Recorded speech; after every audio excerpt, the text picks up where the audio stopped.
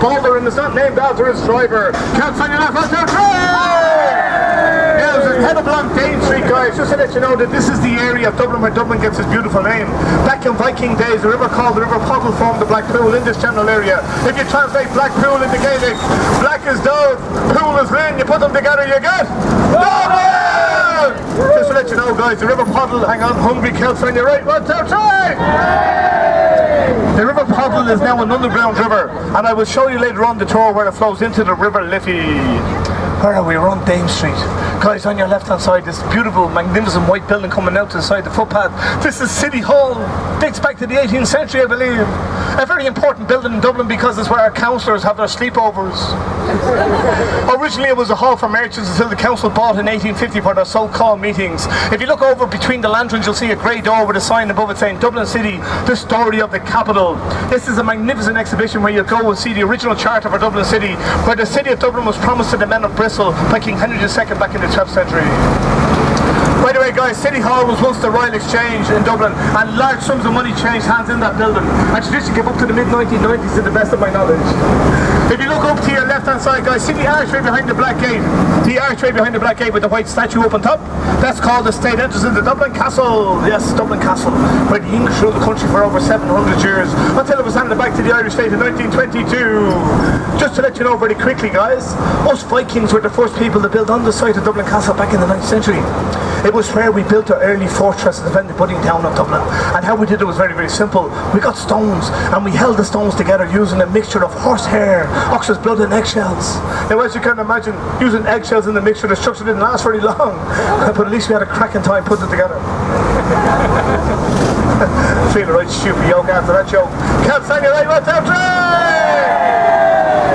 And we head up along Dane Street, guys, and directly in front of us is Christ Church Cathedral, but we'll see that a little later on the tour. Celts on your left, what's out there? What I really want to point out to you is one of the most famous streets in Dublin. It's coming up on your right hand side. It's a little street going down there to your right hand side, guys, where you see the Volvo estate and the purple Toyota Avengers, is it, or something like that? A Bluebird or something, and I don't know what's a Toyota Corolla.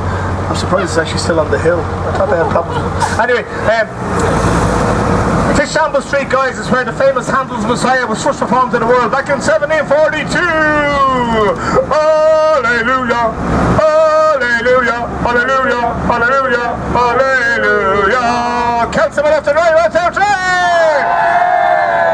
Anybody hungry, guys? Coming up on your right hand side, we have the oldest chipper in Dublin City called Leo Bordogs. We give a big roar as you go by on your right, what's out there? And more lovely Celts on your right, what's out there? Buongiorno, buongiorno. Come sta?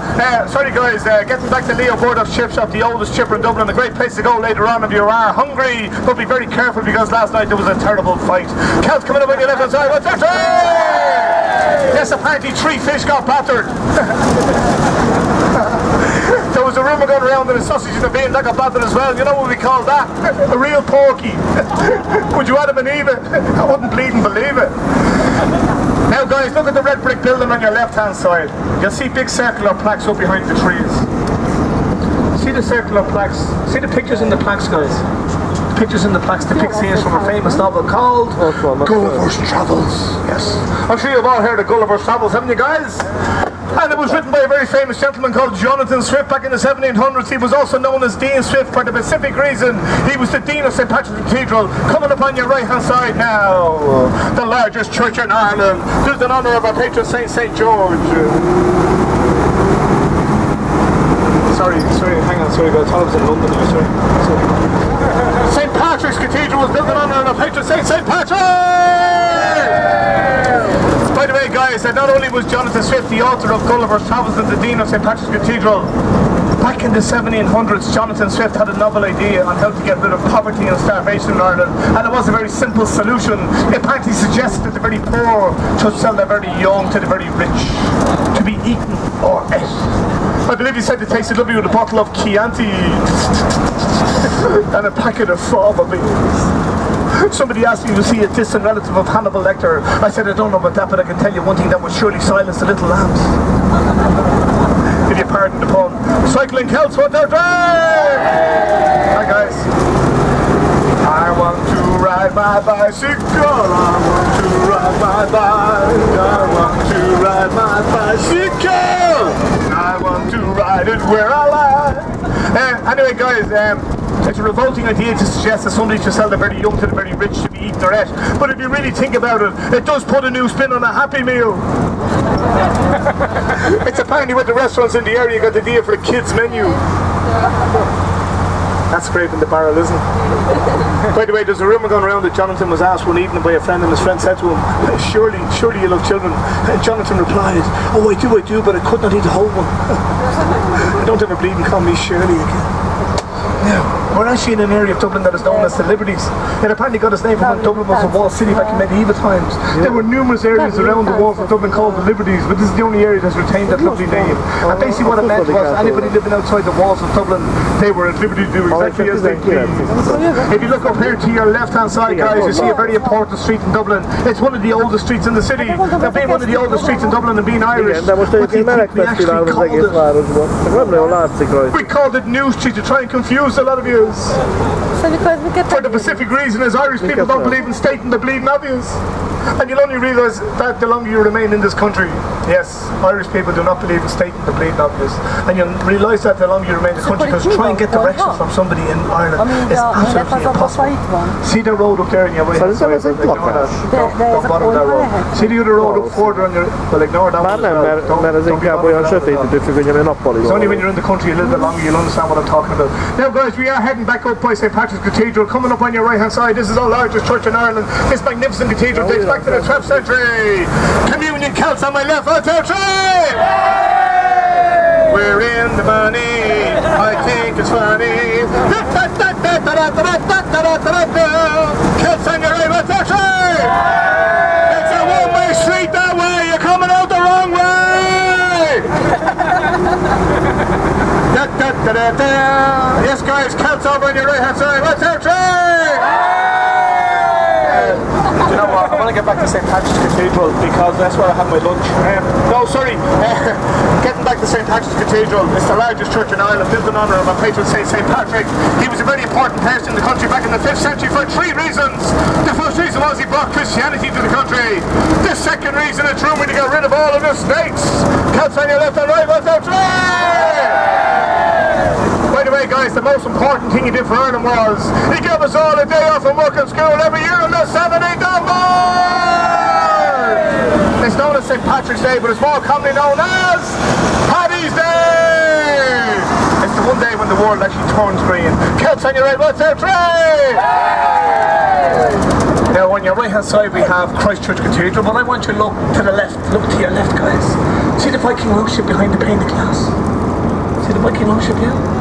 That belongs to an exhibition known as Dublinia. Did anybody see the gentleman standing in the back of the Viking longship? That's my brother. Oh, stop that, you're frightening the life out of me again. That's the second time you've done that today. How are you doing? Guys, the gentleman standing in the back of the Viking longship is my brother. He's had that job for the last 3 months and he's absolutely bored stiff. Sorry about that one. Anyway, Dublinia, by the way, guys, is a beautiful exhibition here in Dublin City because it gives you a little insight into what Viking Dublin was like to live in and medieval Dublin was like to live in back in the 1970s. Some of you still awake back there. Now, the reason I said the 1970s, by the way, guys, it was like medieval times in the city for 3 reasons. The first reason was we had white platform shoes. You probably don't remember them, do you? I think they're coming back into vogue again, aren't they? We also had white bell-bottom trousers, going around like John Travolta, carrying a can of paint. Well, you can tell by the way I move my walk, I'm a world's man, no time for talk. Swinging this can of paint around, I'm going to hit myself in the head. It's alright, we can sing, you can hear another day. By the way guys, the third and the most important reason was we had the Bay City Rollers. Oh, Lamb of Divine. Bye bye baby, baby, goodbye, my baby. Does anybody remember the Bay City Rollers? Me? I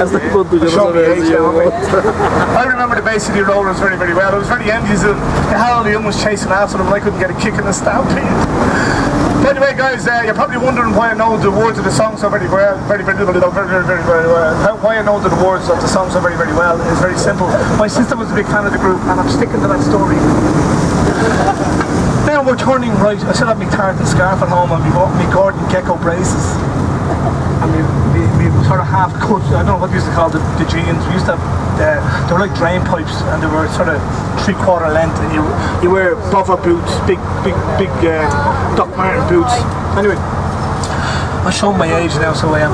Anyway guys, getting back to the tour, which is most important, I want to point out a magnificent building over here on your left hand side with a green dome on the top of it. That building on your left hand side is forecourts. Thanks. I nearly got a mental block there because I'm sitting on my brains. That's why it's very dangerous for me to fart. I can actually have a brain hemorrhage. The green dome building on your left hand side, that green dome belongs to the forecourts, by the way guys. I think it dates back to the early 1800s.